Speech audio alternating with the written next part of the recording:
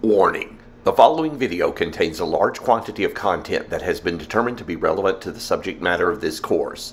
Viewer discretion is advised.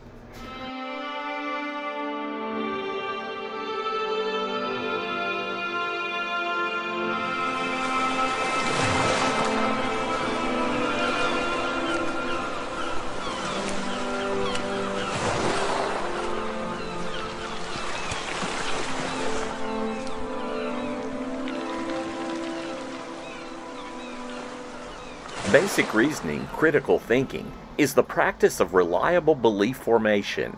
In other words, it is the practice of protecting ourselves against A, our own innate disposition to believe false beliefs, and B, the manipulations of others to get us into believing false beliefs. We are reliable belief formers when we use evidence and logic, strong evidence and good logic, to form beliefs. Now the question is, why do we sometimes fail to reliably form true beliefs? Why do we sometimes form false beliefs? And looking at the survey here, not get manipulated, manipulation by boyfriend, girlfriend, car dealers try to trick, politicians might fool you. And the number one answer is self-deception because you can't handle the truth. All right. It's ridiculous. An argument is a set of claims in which some of the claims, the premises,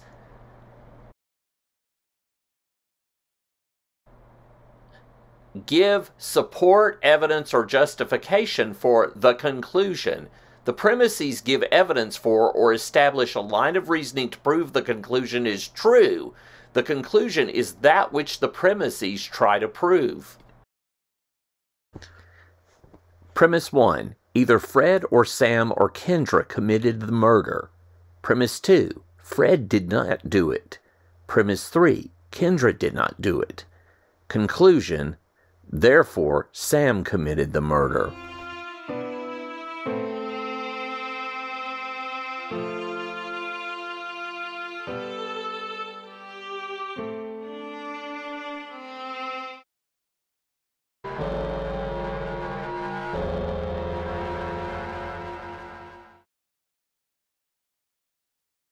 One way to show the logical structure of an argument is through the method known as diagramming.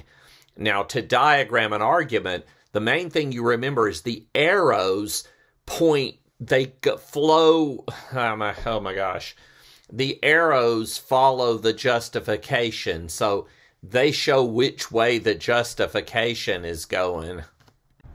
Okay, that's premise 1. That's premise 2. And that's premise 3.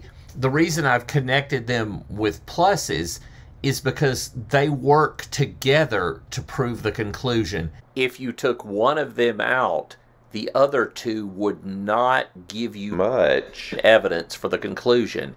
You can't know that Sam did it from knowing that Fred didn't do it and Kendra didn't do it unless you know that it was either Fred, Sam, or Kendra who committed the murder. The preceding is a deductive argument. Premises that are dependent are part of a deductive argument. In an inductive argument, the premises give support to the conclusion independently of each other. So you could take one of them away and you'd still have some evidence for the conclusion. Now, here's another one for you. And on this one, you have to imagine that there's a dog with a sensitive tummy, and the dog is named Spot, and that he did what's being described within a span of about 20 minutes. Okay, let's roll the argument, Kenny. Spot ate a large bag of cookies. Spot ate 3 boxes of ice cream. Spot ate a plate of spaghetti. Therefore, he will get sick. You see here, in this case, I've taken the premises and there's an arrow from each premise going to the conclusion. Each premise gives the conclusion a little bit of justification. After all, eating a large bag of cookies is some evidence he'll get sick. Now, all three premises make the conclusion more likely than one premise alone, but even one premise counts in favor of the conclusion. So, premises give evidence for the conclusion, and the conclusion is the thing you're trying to prove, or the arguer is trying to prove. And you can use those kinds of diagrams to just give an idea of how the justification's supposed to flow. The arrows always aim at the conclusion. Standard form. If you have structured an argument as follows, then you have already standardized an argument. Put it into standard form. Premise 1, all persons are mortal. Premise 2, Socrates is a person. Conclusion, therefore, Socrates is mortal. Well, I see. So the conclusion's at the bottom, then the premises are on top. This form is standard because it is the standard that logicians and philosophers typically use. Oh, so whether you're in France or Ghana or United States, you're going to put the premises at the top and the conclusion at the bottom. To put an argument in standard form, do the following steps. 1. Write down C followed by therefore and the conclusion at the bottom of your writing space, leaving space above for the premises. 2. P number each premise above the conclusion. So this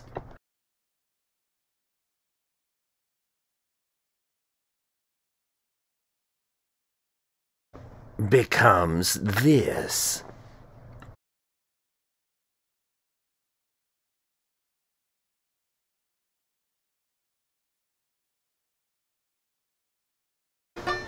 In all my days, I've never seen a sunset as beautiful as the one in Muscatine, Iowa. They say the sunrise is also beautiful. I do not know, 'cause I kept my lazy ass in bed. I was at the U.S. Capitol in the summer of 2019, and Lucy took my picture by a statue of King Kamehameha, the first king of Hawaii. And there's a portrait of him. There I am with the statue. And then here's the portrait of King Kamehameha. We're going to use what's called the C and P method to pull the argument out of a passage by humorist and writer Mark Twain.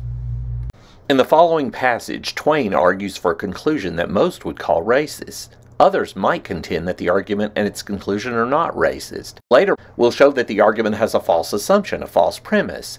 For now, we are just using it as a real-life example of an argument that is hard to pull apart. So how do we figure out what the conclusion and premises are? I don't think much of Hawaiian royalty. Years ago, when the late king and the present king were only princes, youths, they traveled in the U.S. with the premier of the kingdom, Dr. Judd, an American.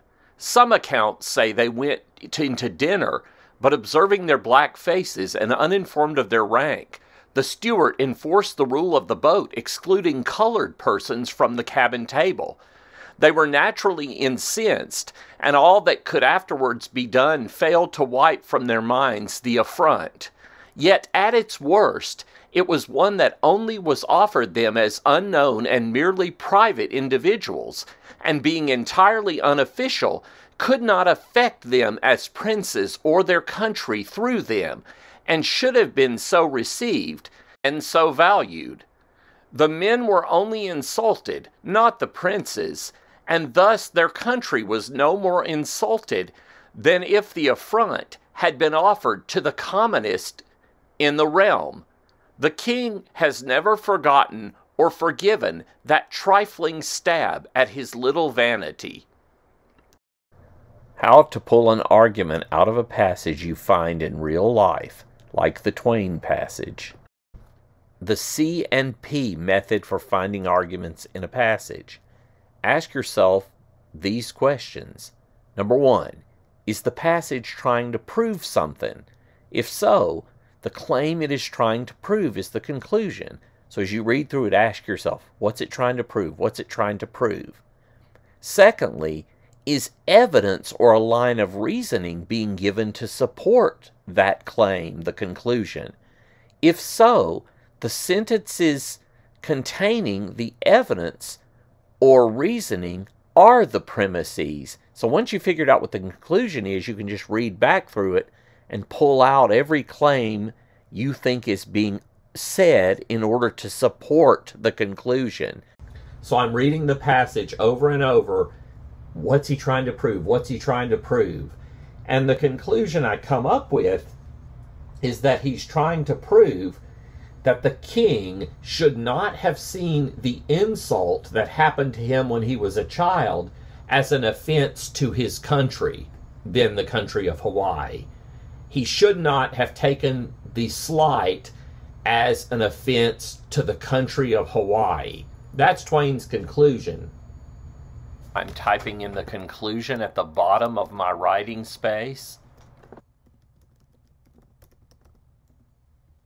Therefore, the king of Hawaii should not have taken being forbidden to eat with whites as an insult to his country. Now that I have the conclusion, I need to figure out what the premises are. So by the C and P method, now I say, what are the premises? What's the evidence?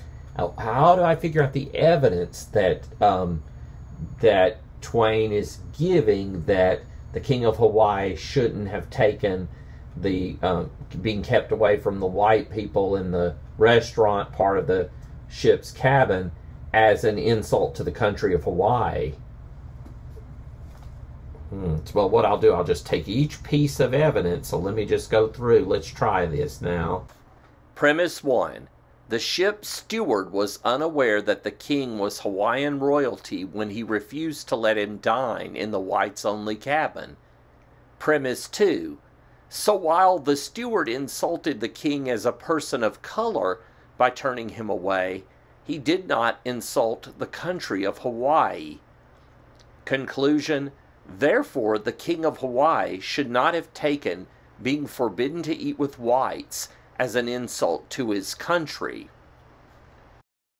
So one thing you might notice is that the conclusion, as I've stated it in that last version of the argument, is not explicitly stated in Twain's argument.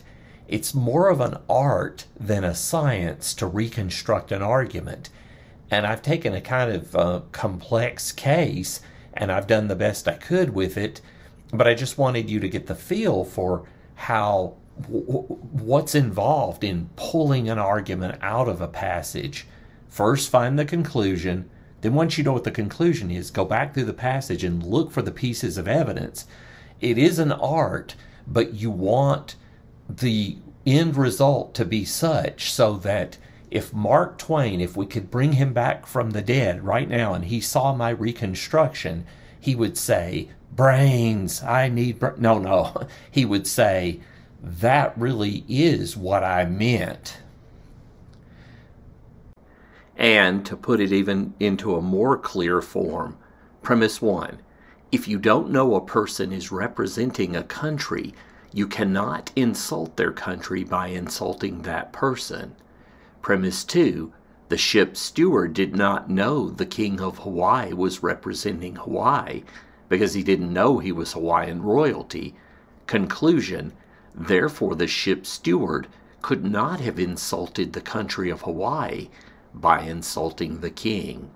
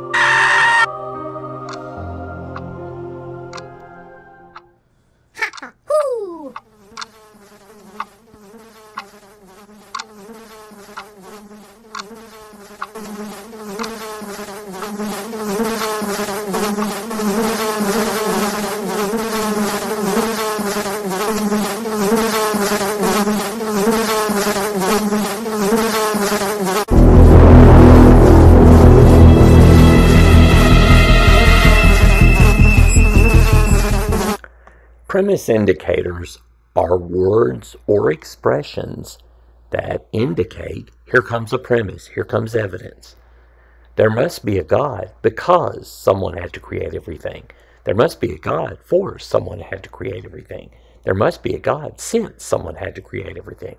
There must be a God on account of the fact that someone had to create everything. Conclusion indicators say, here comes the conclusion. Socrates is a man, so he is mortal. Socrates is a man, hence he is mortal. Socrates is a man, therefore he is mortal. Socrates is a man, thus he is mortal. Socrates is a man, from this it follows that he is mortal. So Justin Bieber was coming home from work, and a bunch of fans were gathered around in front of his New York apartment, and he was not happy about that. And he actually gave them what you could call a moral argument. Justin? Hi, Justin. Can I get a hot please? No. I haven't been out for years. I haven't been out for years. I hear you. I hear you. I hear you. I hear you. I hear you. This is my home. You know what I mean? This is where I live, and I don't appreciate you guys being here. You guys can be anywhere else. This is my home. You know, this is where you know, at the end of the night when you come home, you want to relax. It's my space to do that. So I'd appreciate it if you guys would let me do that. Can I get a call? Yes.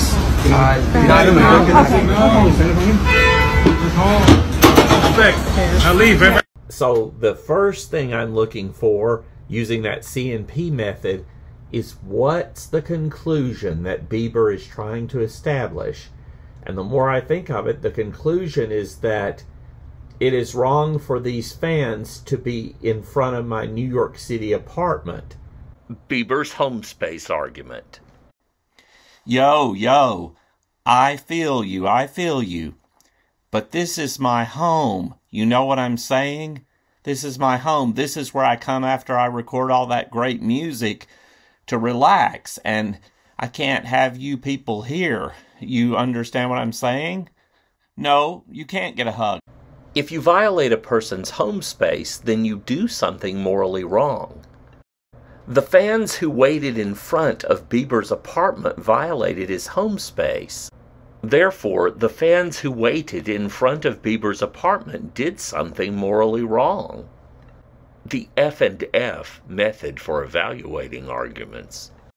When evaluating a premise, the first question to ask yourself is whether it is false or true. Could the premise be an assertion that sounds good on the surface, but that is actually false? If all premises are true, the second question to ask yourself is whether the conclusion really follows from them. Do the premises really get you to the conclusion, or is the evidence? Professor Trudy Govier is a Canadian philosophy professor who gave us the ARG method. A. Acceptability. Are all premises true or acceptable? If so, we can move to R. Relevance. Do the premises give some reason for believing the conclusion? Do they count in favor of the conclusion? If so, then we move to G. Grounds. Do the premises give enough reason for believing the conclusion? Do they actually ground it or justify believing it? Try your own hand at this by doing the lecture size on the basics of basic reasoning in this unit.